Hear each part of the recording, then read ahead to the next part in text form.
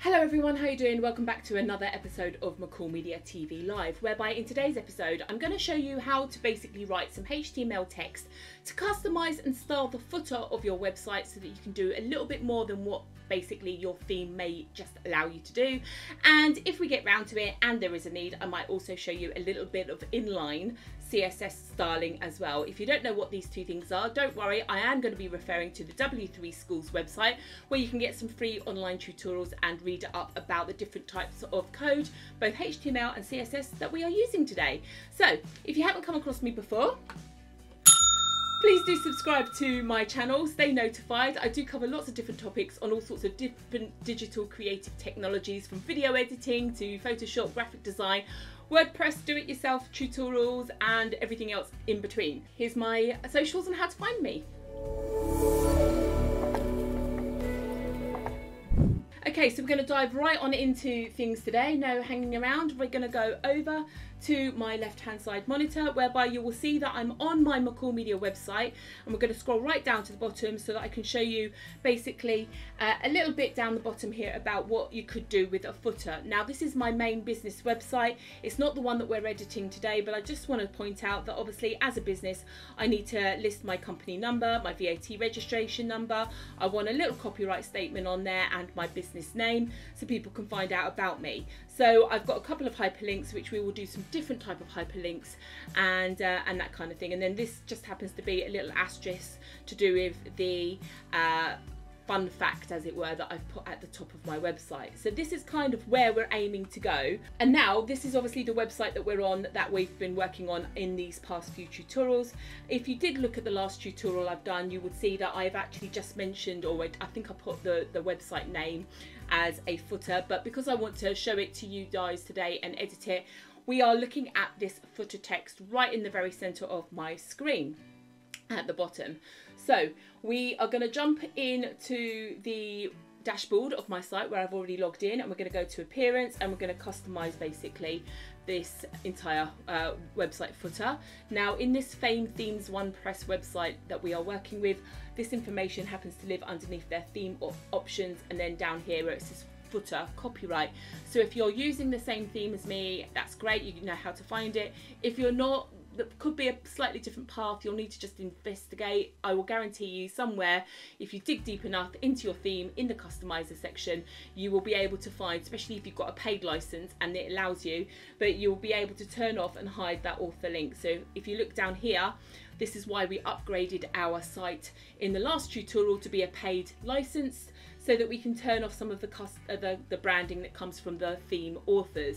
Now, as a developer, I can actually get around that. I know how to do so. I'm not going to teach you guys how to do so because I do believe in ethics, and these people work really hard to produce these themes, and smarty people like me that know how to do these tricks shouldn't really teach it, because it's not really fair. These guys work hard, and like everything, they're a business, they need to survive. It's not a huge amount of money for a year's license, so do support them.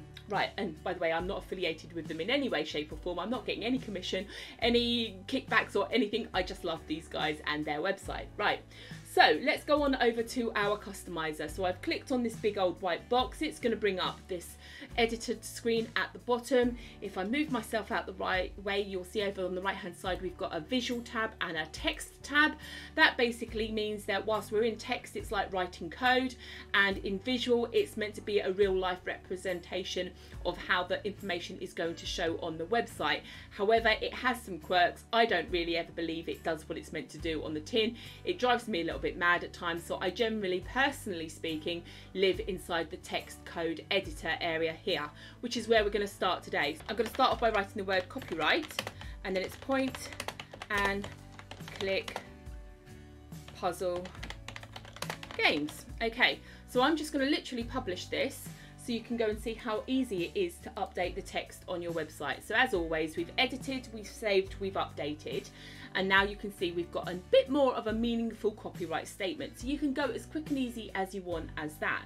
But we're going to jump on over to W3 Schools, because in their HTML section, she says, you are gonna, there is a section that says entities down the bottom. You might have to scroll for it, but HTML entities, if you scroll to here and scroll down, it has this nice little grid and it explains a little bit about what's going on. So let me just come back to my website. Okay, as you can see in my business name, I've got the ampersand sign, which is where I've typed it in the little black bit down there at the bottom. If we go into the customizer and we go back and look at this, but we're in the text section here, you can see that the website has recoded or taken away that little ampersand and actually put some letters and a semicolon. Now if you come up to HTML entities, this symbol here has lots of different jobs within code, and when your browser is reading in a website, it needs to know if this is text like it is in the name of my website and my business, or if it's a start of a command. And the easiest way to do that is to actually then put its name into the code, which is what it's automatically done for us. As you can see on screen, it put in the ampersand AMP, which is its name, and the semicolon always finishes off the entity name or number so that we know exactly where we stand. And if we also look down here, here is the copyright symbol. So when you do this a lot like myself, you get used to knowing what these little names and numbers are, and some people work with the numbers, some people work with the names. I work with the names, and this is just a nice little way of upping your game a little bit. Also in here we've got things like the pound sign, euro sign, so if you're struggling to get, like, I don't know, a dollar sign or something, you've got some extra bits and bobs there. And also if your language uses these little like hats or tilde markers or whatever they're called, glyphs above the letters, you can find the special letter code versions there and you can use them as well. And there's loads and loads of stuff. You can look at symbols and all sorts, but that's where you find it in W3 Schools. Go to HTML, come down to the entities, and then you'll have these codes. So back to our customizer. Our theme has actually put that in there, but I'm going to go to the start of the line. I'm going to put the ampersand, it was the word copy, followed by the semicolon and a space. And now when I publish this and look at my website changes down the bottom here, where have we gone, you can now see I've got a copyright symbol. And actually what I should have done is put in the word copyright there, 2020, oh, she says 2020 dash, and it should be all rights reserved. And then what I actually want to have happen is for this information to go onto the second line, but we're in the HTML code, which means I actually have to write the HTML instruction, which is a pointy bracket, and the BR for break, and then a closing bracket. So that little bit here, those four little text items, those four characters, tell the browser that I'm going to wrap this text onto the second line. So if I publish now and come up here and refresh my screen, you will see now that I have these two lines of text, which is great. But I'm going to add to that a little bit more, because this is actually a business that is, this website is owned and operated by McCall Media Limited, which is the name of my business. So again, I am going to make sure that the little break, sometimes this little break command does have its tendency just to suddenly disappear and all the text be back on one line, so just keep your eye on that. But we're going to click on publish and we're going to come back over here, and now we're kind of rocking and rolling. This footer actually has more meaning and a lot more information is going on, but ideally McCall Media Limited needs to be a hyperlink to my McCall Media website. So in order to make that a McCall Media Limited hyperlink, we are going to come back over to our footer.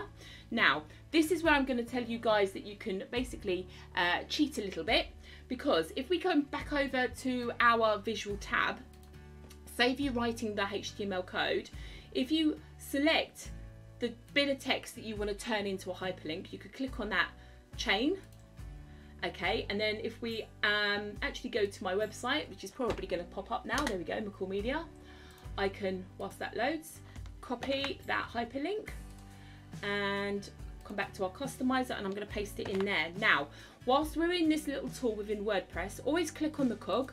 We are essentially taking traffic outside of our website to an external link. Therefore, we are always going to open that link in a new tab up here in the browser, because we don't want to close this or help people surf away from our existing original website. So I'm going to click on update, Okay, I'm just going to go back to text to make sure that BR still exists, and as you can see, it's just been taken away purely for no other reason than to irritate me. I'm going to click on publish, and then I'm going to come back over here and refresh, and there we go. So now what we've got, the website is using its style sheet just to say, well, how do you style this text? Well, it's going to be a paragraph text. We'll put it in black for the moment. We'll put it the same height as all other paragraph text, and we will make it a red hyperlink, because I think somewhere in the settings I said the secondary color of my business is this red, so we might have to work on that in a little bit.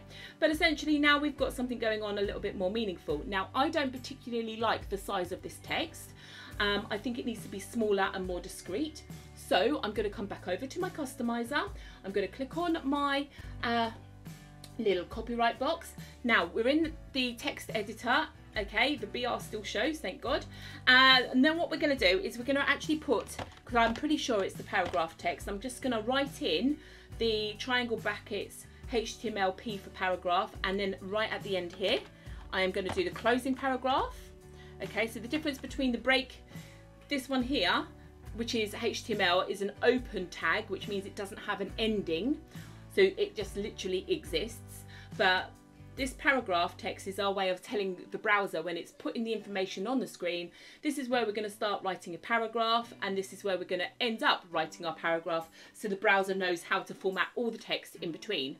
Now that we've done that, we can actually add an inline CSS code to basically style and override our style sheet. Now, our theme comes with a style sheet, which, if you think of it as being the makeup bag for the website, tells us what colours, what sizes, what fonts, what shapes, how the layout's going to be, etc. But we know that this text is paragraph text, and I'll show you why in a minute. But we want to overwrite the normal instruction. We want to do something just a little bit different in this particular scenario, which is why we're going to write the code in the actual line of the text, as opposed to actually altering the main style sheet. So I'm going to type the word style equals, and then I'm going to put 2 quote marks.